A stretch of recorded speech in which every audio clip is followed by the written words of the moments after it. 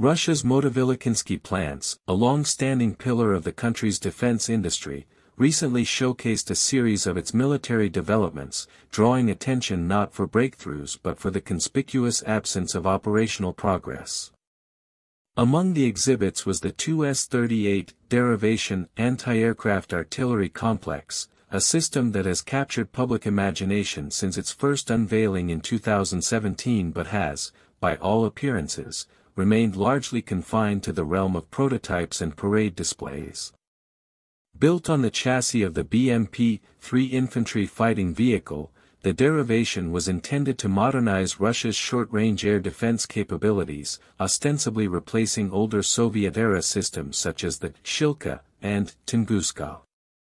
Yet more than 8 years after its debut, it seems to have failed to transition from exhibition hall to battlefield, raising questions about the efficiency and strategic focus of Russian military production. The Tu-S-38 derivation was originally presented at the Army 2017 Forum as a highly capable anti-aircraft solution, armed with a 57mm Tu-A90 cannon. According to developers' claims, the system could engage aerial targets at ranges of up to 6 km and at altitudes reaching 4.5 km. The rate of fire was advertised as 120 rounds per minute, supported by a magazine of 148 shells. These specifications suggested a formidable ability to counter drones, helicopters, and other low to mid-altitude aerial threats, positioning the derivation as a potential linchpin in Russia's layered air defense strategy. However, subsequent analysis and field observations indicate that these figures may have been more aspirational than operational. Evidence suggests that the weapon barrels were repurposed from the legacy S-60 anti-aircraft guns, implying a reliance on outdated technology rather than a fully modernized solution. This reliance on preserved Soviet components underscores the persistent challenges facing Russia's defense sector in bringing genuinely novel systems to fruition. The timing of the derivation's development also intersects with a critical moment in Russian military history. By 2022, as Russia launched a full-scale invasion of Ukraine, the country faced severe shortages in combat-ready chassis and vehicles. Infantry fighting vehicles and armored platforms were urgently needed to sustain frontline operations, leaving little room for experimentation or the deployment of prototype anti-aircraft systems. The Tu-S-38, despite its potential, was not prioritized for production or fielding. Instead, it remained on display in controlled environments, with its role increasingly symbolic rather than practical. Footage from May 2025 parades shows the vehicle prominently featured in Nizhny Novgorod, a location away from the national capital, highlighting its continued status as a ceremonial asset rather than a battlefield necessity. This phenomenon, where ambitious defense projects remain unproduced for years, has been colloquially referred to as Russia's Project Graveyard. Motovilikinsky plants exhibitions often include systems that exist only as prototypes, circulating annually at forums and parades without achieving tangible operational outcomes. Such practices raise broader questions about resource allocation, industrial efficiency, and strategic planning within the Russian military-industrial complex. While these projects may serve propaganda purposes, impressing domestic and international audiences with futuristic designs, they may also reflect systemic inefficiencies that undermine Russia's ability to modernize its armed forces effectively. Beyond the technical and logistical factors, the derivation's story sheds light on the strategic realities of modern warfare.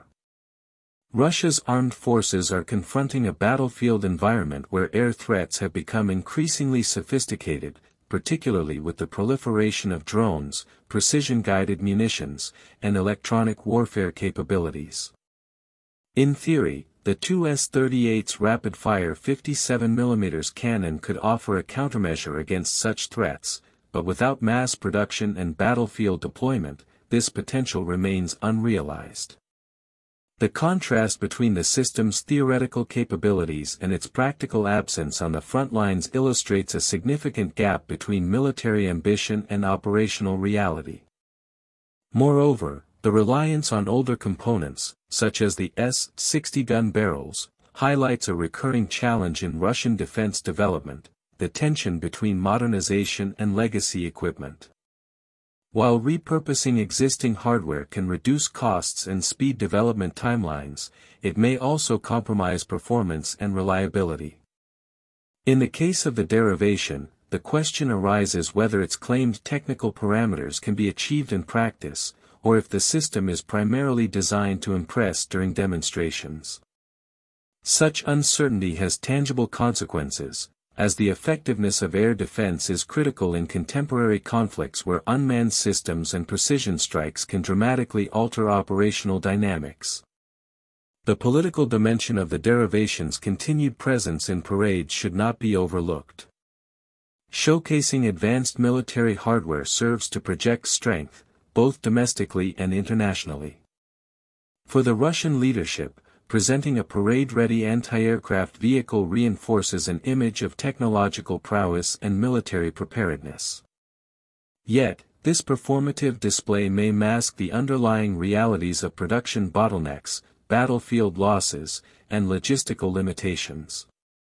Analysts observing the Nizhny Novgorod parade noted that while the derivation appeared visually impressive, its actual contribution to Russia's combat capabilities remains minimal, highlighting the gap between perception and substance. The derivation's journey from concept to repeated exhibition also illustrates broader trends in Russian military innovation. Despite decades of investment in research and development, many systems appear to languish in prototype stages, unable to scale into operationally effective solutions. The defense sector's emphasis on showcasing technological progress, while understandable from a propaganda perspective, can obscure the urgent need for pragmatic, combat-ready platforms. In conflicts such as the ongoing war in Ukraine, where mobility, durability, and rapid deployment are critical, the inability to field advanced prototypes like the Tu-S-38 may constrain strategic options and limit the effectiveness of air defense networks. Ultimately, the Tu-S-38 derivation serves as a case study in the complexities of military procurement and modernization under political, logistical, and strategic pressures. While the system represents a technically ambitious attempt to replace aging Soviet-era anti-aircraft platforms, its persistence as a parade vehicle rather than a combat asset underscores systemic shortcomings in Russia's defense industry. The combination of outdated components, limited production, and prioritization of more immediately deployable platforms illustrates the difficult balancing act between innovation and operational necessity. For observers of Russian military capabilities, the derivation is a reminder that not every new weapon system translates into battlefield advantage.